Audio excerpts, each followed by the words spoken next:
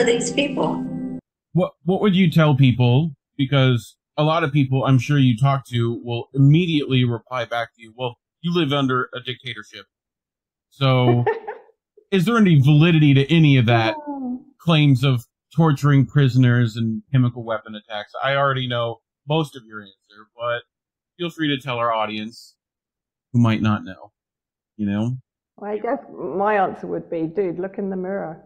I think if anyone's living in a totalitarian environment right now, it's the US and the UK and the EU. I mean, come on, seriously? You know, I mean, it's like saying Iran doesn't have women's rights. I mean, like, you know, that's the most. It's just insane. Have you seen President Assad walking out in the middle of some of the most crowded areas of Damascus with absolutely no security? Can any of your presidents or any of the European leaders or any of the UK leaders do that without getting eggs in their face? I mean, come on. I wish that happened more often. You know? Would be nice. Well, I think Macron gets it every time he goes out. Look,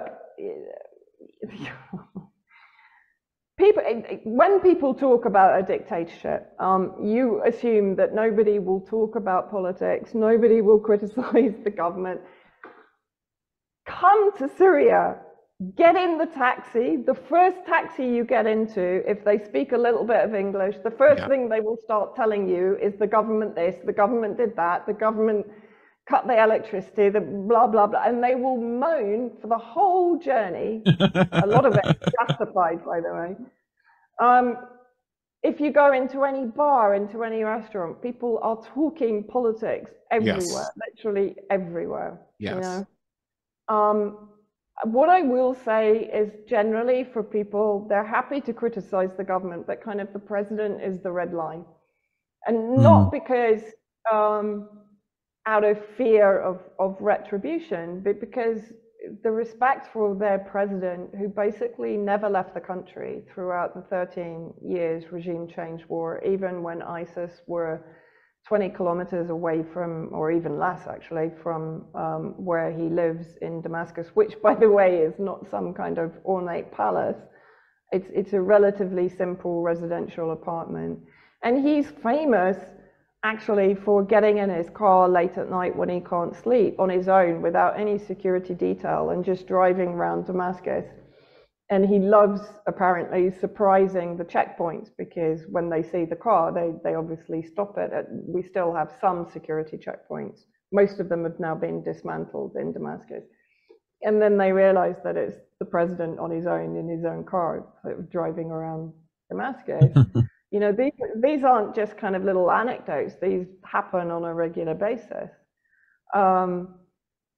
Yeah, of course, you know, there are issues in Syria, most of which have been generated by the war and by the economic sanctions and the blockade and the siege and the theft of resources and so on.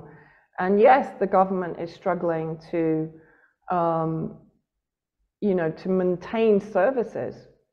But at the same time, and this is something, you know, particularly in the US, where I know everyone struggles with healthcare and health insurance and so on. But I will give you an anecdote. I had kidney problems fairly recently. And I was like, okay, what do I do? Because I'm in UK mode where, you know, you have to wait 3 weeks to get an appointment and so on. So I spoke to my friend and he said, no, don't worry, I'll call the kidney specialist at one of the hospitals. So he called the kidney specialist, like one of the top kidney surgeons in Syria. He called him at 10 in the morning. At 2 in the afternoon, I saw him for a consultation. Within 24 hours, I had the treatment that I needed to kind of, you know, bash the stone to pieces.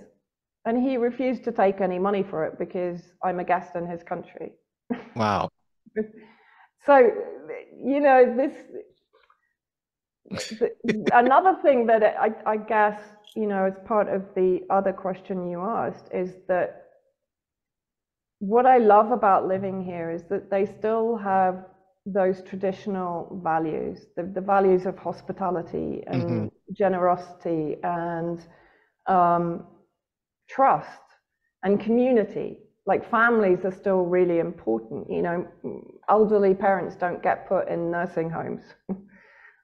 They're kept in the family and taken care of by the family and the grandkids and so on.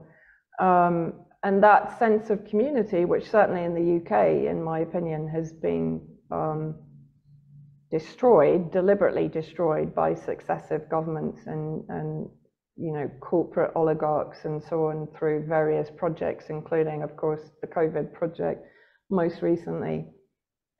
Whereas here, that very traditional lifestyle still exists. And yes, you know, it's based in a religion, but it's not an institutional religion. It's a faith that these people grow up in that governs their behavior and governs their reactions to their neighbors, to their friends, to their family, to their guests. It's part of the DNA. It's not an institutionalized control mechanism. It's something that is deeply embedded within them. It's a spirituality, regardless of what label you put on that on that element within them. And again, that's something that has been systematically eroded and destroyed in the West, in my opinion. Yeah, I've said this, I'm not sure if I said this on the stream before, but I've visited Jordan over a decade ago, and I can vouch for you in terms of if you go to the Middle East, I think especially with people knowing that you're coming a long way, the hospitality that I experienced in Jordan and Morocco were probably some of the most, I think, surprising to me, because that's not necessarily talking about, but it was probably the top as far as the most welcoming that I've ever received in any country that I visited. And yeah, I'm glad that you kind of said that, just given you being in Syria, it kind of vouches that region that they really respect the idea of visitors coming in, because they understand it takes a lot, you know, to come in, and especially in those countries. So the idea that you're coming for them, they really take honor in that, and they will do anything for you to essentially welcome you in their communities in that way. So I'm really happy that you kind of mentioned that, just kind of going off of my experience.